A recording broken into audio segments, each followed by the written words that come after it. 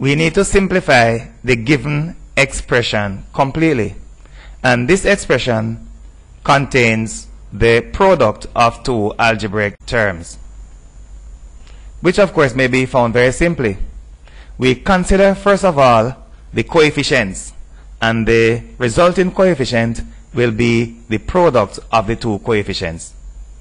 In multiplying algebraic terms, the coefficient of the result will be the product of the two coefficients, as we have them right there.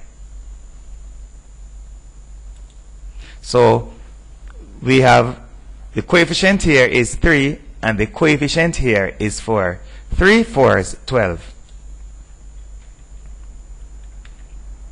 Now we are a bit hasty to take a look at the indices. However, it is not unwarranted. It is just that for us to take this step, the bases will have to be the same, and they are. So if we take a look at the bases right here, the bases are the same. And if we are multiplying terms, numbers, expressions with the same base, we will add the indices. So when multiplying numbers, terms, or expressions with the same base, we add the indices. So we have the indices here 2 and 5. Since we are multiplying and the bases are the same, we may go straight ahead and add the indices. Take a note that the base of the result will be the same. So the base of the result will be the same, and we are multiplying numbers or expressions or symbols or terms that have the same base. So the bases are the same and we are multiplying. We therefore add the indices. And what are the indices? The indices are 2 and 5.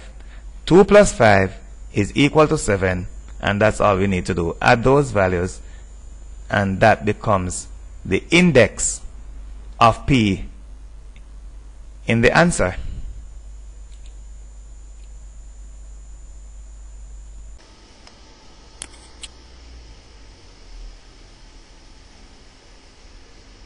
Download Richard James Mathematics Resources app from the Google Play Store and have all of your examination solutions, instructional manuals, and other electronic books and booklets in one place. Also, have all of our products and services at your fingertips and on the go. Call or WhatsApp 876-351-9689 or 876-318-8848 for all hard copy books and booklets to complement your studies.